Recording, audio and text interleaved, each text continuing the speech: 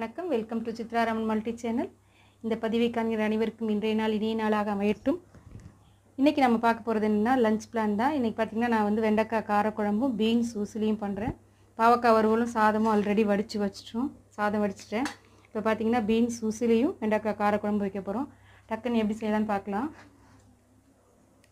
முதல்ல வெண்டைக்காயை எல்லாமே நல்லெண்ணெய் தான் சேர்க்க போகிறேன். இந்த பக்கம் மண் சட்டி போட்டிருக்கிறேன். காரக்குழம்புக்கு இது நான்ஸ்டிக்கில் பீன்ஸ் உசிலி பண்ணிடலாம். அதுக்கு முதல்ல பீன்ஸ் உசிலிக்கு பார்த்தீங்கன்னா முதல்ல பீன்ஸு கடாயில் சேர்த்துக்கோம். ஒரு 150 பீன்ஸை நான் அரிஞ்சு வச்சுருக்கேன் பொடியாக. அதை சேர்த்துட்டு கொஞ்சம் மஞ்சத்தூள் உப்பும் சேர்த்து வேக வச்சு எடுத்துப்போம். அதுக்கு பார்த்தீங்கன்னா கடலைப்பருப்பு ஒரு கை அளவுக்கு அள்ளி ஊற போட்டு வச்சுருக்கிறேன். 1 மணி நேரம் முன்னாடியே ஊற வச்சுருக்கிறேன். 3 காஞ்ச மிளகாய், அது காரத்துக்கு தகுந்த மாதிரி சேர்த்துக்கலாம்.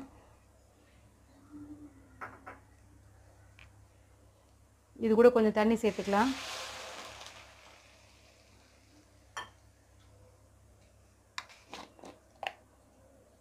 ஒரு 5 நிமிஷத்தில் வெந்துடும் பீன்ஸு. கொஞ்சம் மஞ்சத்தூள்,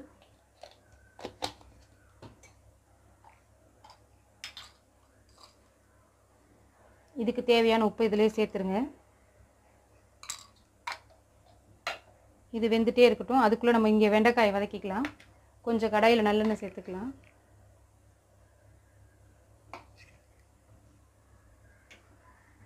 இந்த வெண்டைக்காய் 150 கிராம் கட் பண்ணி வச்சுருக்கிறேன். இந்த சைஸு கட் பண்ணிக்கோங்க. அதை முதல்ல நல்லா வழவழப்பு போகிற அளவுக்கு வதக்கிக்கணும். இந்த வெண்டைக்காய் நல்லா சிம்மிலே வச்சுருக்கேன். நல்லா சுருங்கி வரணும்.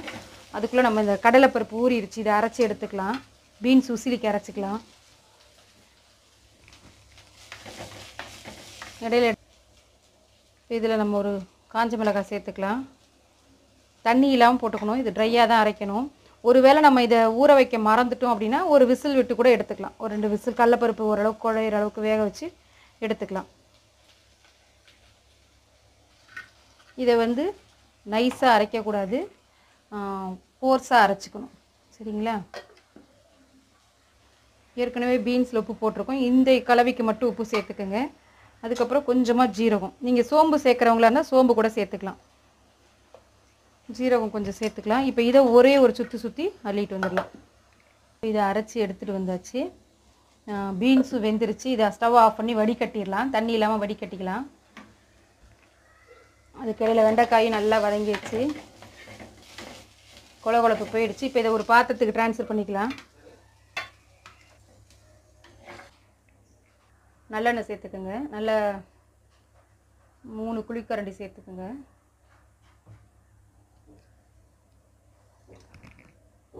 சேர்த்துட்டு கொஞ்சம் கடுகு, வெந்தயம் 1 ஸ்பூனு, கொஞ்சம் ஜீரகம், ஒரு 10 மிளகு,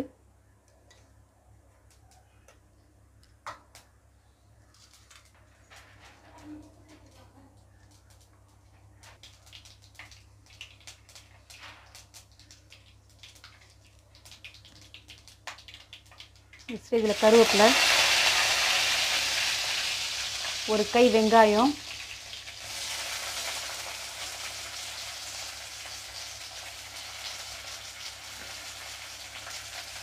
பத்து பூண்டு பல்,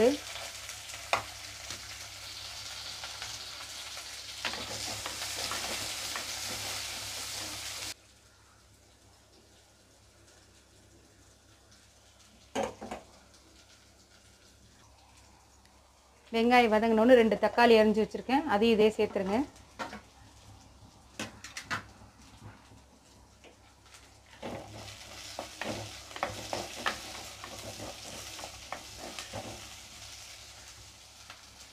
இது கொஞ்சமாக உப்பு சேர்த்துக்கோங்க. வெங்காயம் ஈஸியாக வதங்கிடும். வெங்காயம் தக்காளி அது நல்லா நைஸாக பேஸ்ட் மாதிரி ஆகணும். அது வரைக்கும் வதக்கிக்கிங்க.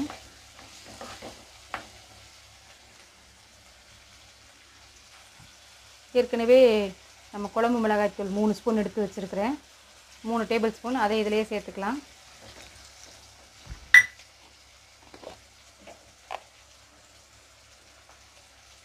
கொஞ்சம் மஞ்சள் தூள்,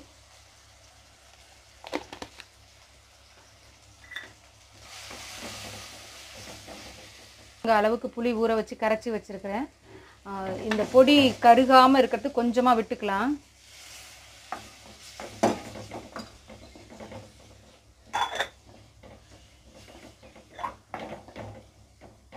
நல்லா பச்சை வாசனை போகிற அளவுக்கு வதக்கிக்கலாம்.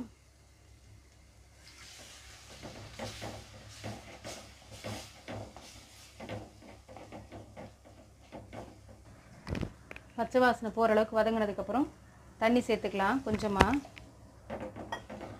இப்போ இந்த டிஷ்ஷுக்கு தேவையான உப்பை சேர்த்துருங்க. இது ஒரு 5 நிமிஷம் அப்படியே கொதிக்கட்டும்.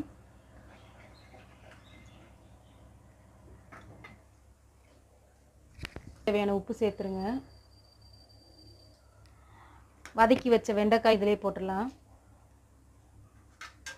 இப்போ இது எல்லாம் சேர்ந்து கொதிக்கட்டும்.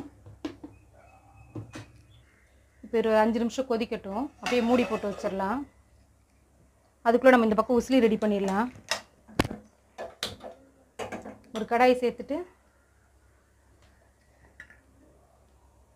கொஞ்சம் எண்ணெய் சேர்த்துக்கலாம். இந்த பாரு, எண்ணெய் சூடேறிடுச்சு. கடுகு சேர்த்துக்கலாம். 1 ஸ்பூன் கடுகு, உளுந்தம்பருப்பு,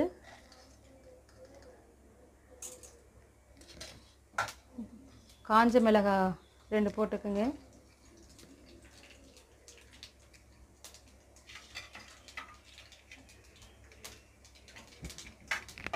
கொஞ்சம் பெருங்காய பொடி.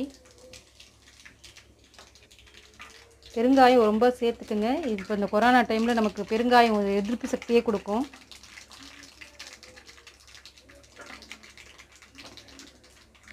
கருவேப்பிலை,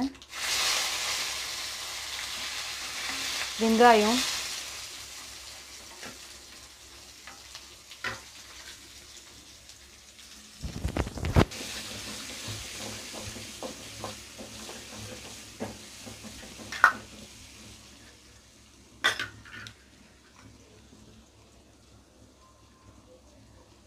இந்த அரைச்சி வச்ச விழுதை இதில் சேர்த்துடலாம். நம்ம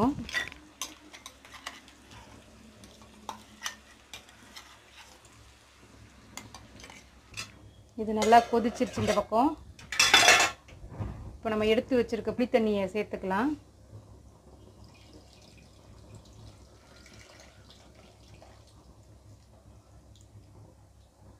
திரும்ப ஒரு 10 நிமிஷம் அப்படியே கொதிக்கணும். இது கொதி வந்தோடனே சிம்மில் வச்சுருங்க. அப்படியே ஒரு 10 நிமிஷம் கொதி வந்தால் காரக்குழம்பு ரெடி ஆகிடும். மேலே கொத்தமல்லி தழை தூவினா முடிஞ்சுது. இந்த பக்கம் மூடி வச்சுட்டேன். நல்லா கொதி வந்துருச்சு. இப்போ நம்ம சிம்மில் வச்சிடலாம். அதை சிம்மில் வச்சுட்டு இந்த பக்கம் உசிலி ரெடி ஆகிடும். இது நீங்கள் இதுக்கு கடலப்பருப்பு வேணாம்னு நினச்சா தோரம்பருப்பு கூட சேர்த்துக்கலாம். நம்ம ரேஷனில் கிடைக்கிற தோரம்பருப்பு கூட யூஸ் பண்ணிக்கலாம். அது ஒரு 1/2 மணி நேரம் ஊற வச்சு அரைச்சா உசிலி ரெடி. இப்போ நம்ம வேக வச்ச இது கொஞ்சம் பச்சை வாசனை போயிடுச்சு. நல்லா வதக்கியாச்சு பாருங்கள், நல்லா தெரியும். நிறைய இருந்ததுன்னா நம்ம இட்லி தட்டில் அரைச்சிட்டு இட்லி தட்டில் வேக வச்சு எடுத்துக்கணும். கொஞ்சமாக இருந்தால் நம்ம இப்படியே செஞ்சிடலாம். இப்போ வேக வச்ச இந்த பீன்ஸையும் இதில் சேர்த்துடலாம்.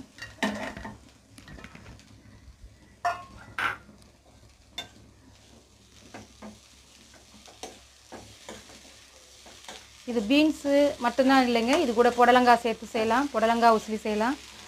கொத்தவரங்காய் உசிலி பண்ணாலும் நல்லாயிருக்கும். பீன்ஸ் ஒரு டேஸ்ட்டு கொடுக்கும். அதுவும் காரக்குழம்பு கூடவோ சாம்பார் கூட அட்டகாசமான காம்பினேஷனாக இருக்கும். செஞ்சு பாருங்கள் நீங்களும். பாருங்கள், பார்க்கவே கலர்ஃபுல்லாக இருக்கும். காரம் அவங்க வீட்டு காரத்துக்கு தகுந்த மாதிரி சேர்த்துக்கோங்க. இது மேலே கடைசியாக தேங்காய் வேணா சேர்த்துக்கலாம். நான் இன்றைக்கி தேங்காய் சேர்க்கலை. உங்களுக்கு தேவைன்னா தேங்காய் சேர்த்துக்கலாம், தூவி இறக்கலாம். வெங்காயம் கூட ஆப்ஷன் தான், தேவைன்னா சேர்த்துக்கலாம். விருத நாளாக இருந்தால் நம்ம வெங்காயம் சேர்க்காம கூட செஞ்சுக்கலாம். காரக்குழம்பு கொதிக்கணும். இன்னும் ஒரு 5 நிமிஷம் கொதிக்கணும். அது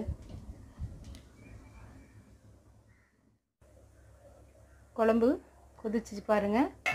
இந்த ஸ்டேஜில் எண்ணெய் பிரிஞ்சு வந்துருச்சு. இந்த ஸ்டேஜில் இது ஆப்ஷன் தாங்க, கொஞ்சோண்டு நாட்டு சக்கரை சேர்க்குறேன். உங்களுக்கு தேவைப்பட்டால் சேர்த்துக்குங்க, இல்லைன்னா விட்டுடலாம். அதுக்கப்புறம் கொஞ்சம் மல்லித்தலை, இதுலேயும் அதுலேயும் கொஞ்சம் மல்லித்தலை தூவி விட்டுலாம். பீன்ஸ் உசிலிக்கும் குழம்புக்கும். அடுப்பு ஆஃப் பண்ணிடலாம். சுவையான வெண்டைக்காய் காரக்குழம்பு வித் பீன்ஸ் உசிலியோடு இன்றைக்கி எங்களுக்கு ரெடி ஆயிடுச்சு. நீங்களும் ட்ரை பண்ணி பாருங்கள். எப்படி வந்துச்சுன்னு கமெண்ட் பாக்ஸில் கமெண்ட் பண்ணுங்கள். மறக்காமல் சப்ஸ்கிரைப் பண்ணுங்கள். பெல் ஐக்கானையும் கிளிக் பண்ணுங்கள். வேறு ஒரு நல்ல ரெசிபியில் சந்திக்கும் வரை நன்றி கூறி விடைபெறுவது சித்ராராமன். தேங்க்ஸ் ஃபார் வாட்சிங் திஸ் ஃபுல் வீடியோ.